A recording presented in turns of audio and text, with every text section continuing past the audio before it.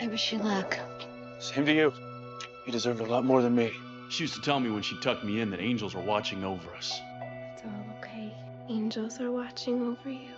Never told me that. What's to tell? She was wrong. It's one of the perks of the job, Sam. We don't have to operate on faith. We can know for sure. Don't you want to know for sure? But really, the thing is, no one can save you. What I've been telling you. No, that's not what I mean. I mean, no one can save you because you don't want to be saved. I mean, how can you care so little about yourself? What's wrong with you? Go call you want, smart ass. But you can't lie to me. I know the truth.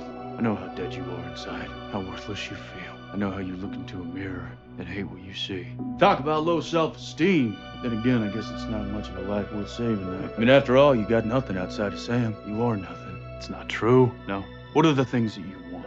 No, all there is watch out for Sammy. Look after your little brother, boy. Who are you? Estiel, I'm an angel of the Lord. There's no such thing. This is your problem, Dean. You have no faith. Some angel you are. Look, pal, I'm not buying what you're selling, so who are you really? I told you. And why would an angel rescue me from hell? Good things do happen, Dean. Not in my experience. What's the matter?